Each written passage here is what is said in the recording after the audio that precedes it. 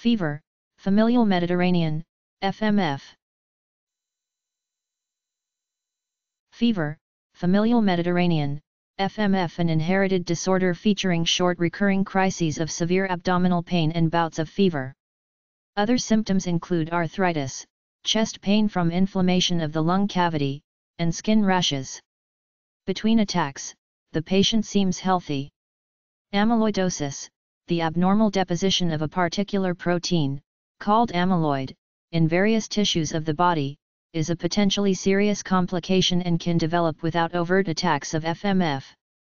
The kidney is a prime target for the amyloid. Daily use of the drug colchicine prevents attacks of fever in 60% of patients and significantly reduces the number of attacks in another 20 to 30% of patients. Compliance in taking colchicine every day is quite important, because discontinuance of the drug can result in an attack within a few days. Even if colchicine does not prevent the fever attacks, it still prevents the amyloidosis. FMF is an autosomal recessive trait that affects males and females alike who have received the gene from both of their parents.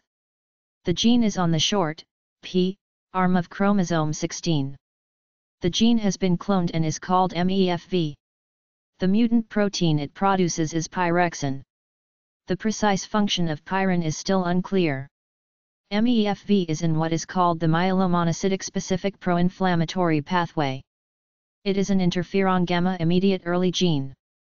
At least 28 mutations in the MEFV gene are known to cause FMF.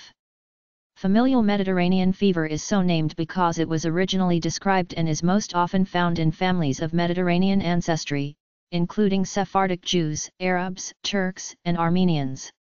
Two of the most common MEFV mutations are thought to have originated in common ancestors, founders, who lived some 2,500 years ago in the Middle East.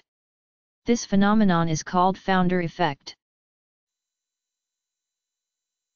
F E V E R F A M I L I A L M E D I T E R R A N E A N F M F. Fever, Familial Mediterranean, FMF.